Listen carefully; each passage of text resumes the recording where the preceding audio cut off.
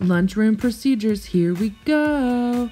So, you're going to walk in a straight line with your class all the way around the tables, through the sides of the cafeteria, all the way to the lunch ladies that you'll find in the front. We love our lunch ladies. They are awesome. So, once you choose your option, Bobcat or Razorback in the morning, you'll get in that line. So, once you get in that line, they'll hand you a tray that you use both hands to carry to your seat. You could sit in multiple places in the cafeteria, and your teacher will be able to take you there and show you the different places where we'll be eating. Sometimes it's right here in your classroom. Other times it's going to be here or on the stage or out in the outdoor classroom. It's up to your teacher. So next what you'll see is that everyone is sitting quietly, calmly. You can talk to the person next to you.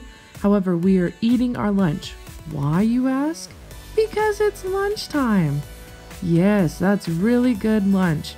Can you see that Mr. Crow's enjoying himself? Oh, here comes Mrs. Kidwell. She's done something wrong.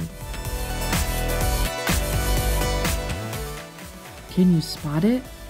Can you see that Mrs. Kidwell forgot her mask when she went to put up her tray? That's one of the things we can't do in the lunchroom. You see that Mrs. Woods remembered to put her mask on after she was done eating so that she could protect those around her when she went to put her tray in the trash. So, as you can see, you put your mask back on, you walk calmly to put your tray up, and then you listen for further instructions from the duty teacher. It's not too hard to just sit there and you can think about something, you can talk to your neighbor, or you could just put your head down. It could be a good time for you to find some rest.